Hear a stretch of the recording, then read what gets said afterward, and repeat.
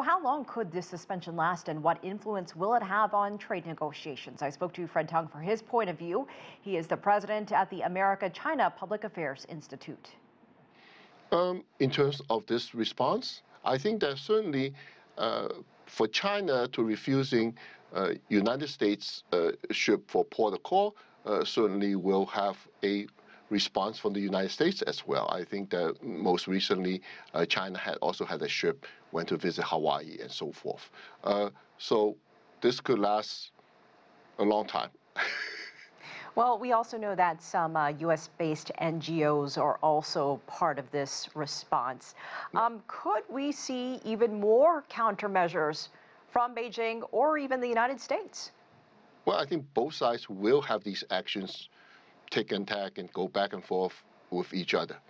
As an organization, we do not support in terms of banning people from traveling. But I can understand this is a retaliation, a response to the U.S. China, for a long time, have asserted that the National Endowment for Democracy, DNI, IRI, and some of these U.S. organizations are supporting some of the violence and protests in Hong Kong. But this is also, in terms of the money that's funding, also being supported by Mr. Michael Pillsbury of the Hudson Institute. He on TV have said that, yes, the National Endowment for Democracy have spent millions of dollars into Hong Kong. So I think that just confirms it. So China, as action, feel that these organizations are working against the good of their country, of their stability, so they want to have action. But the action is not spelled out in terms of specifically what they're going to do. We know that we were watching U.S. President Donald Trump, whether he was going to end up signing this bill or not. And he did. So does this Hong Kong bill or law now put a trade deal between the U.S. and China in jeopardy? What does it do to the negotiations, if anything at all?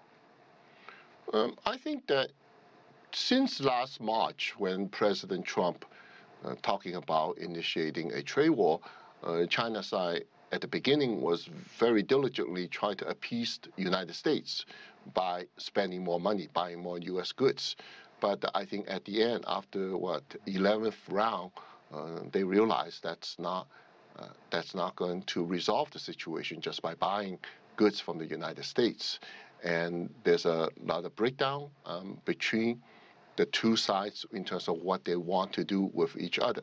Right now, certainly this is not helping the U.S.-China trade situation. But from China's side, they're kind of, I wouldn't say they give up, but they are not really taking the U.S. side's approach very seriously, because they do not think it's very sincere, because they're not here to really to negotiate a trade deal.